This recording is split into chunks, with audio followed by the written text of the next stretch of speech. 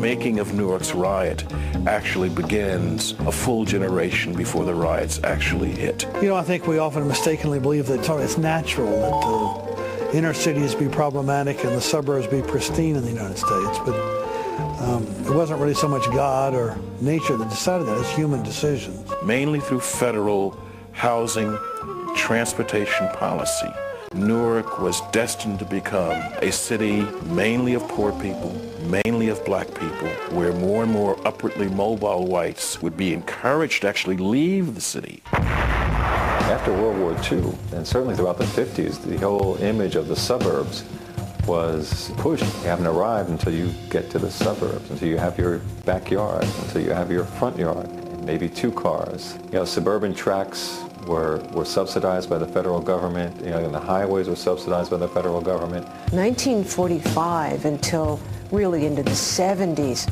the suburbs were white territory thanks to government action. It was not just white flight, it was also white people taking advantage who wouldn't of very advantageous lending policies.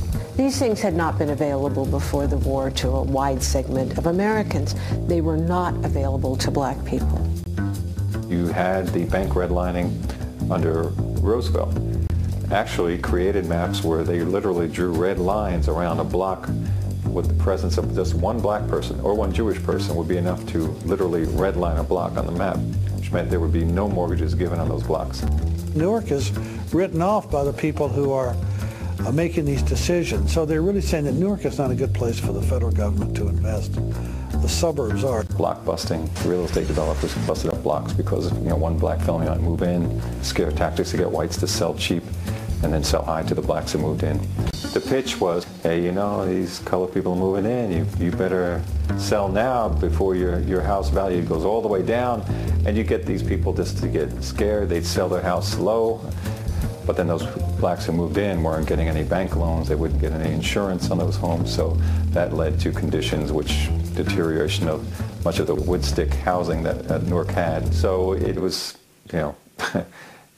disgusting but fascinating from an economic point of view.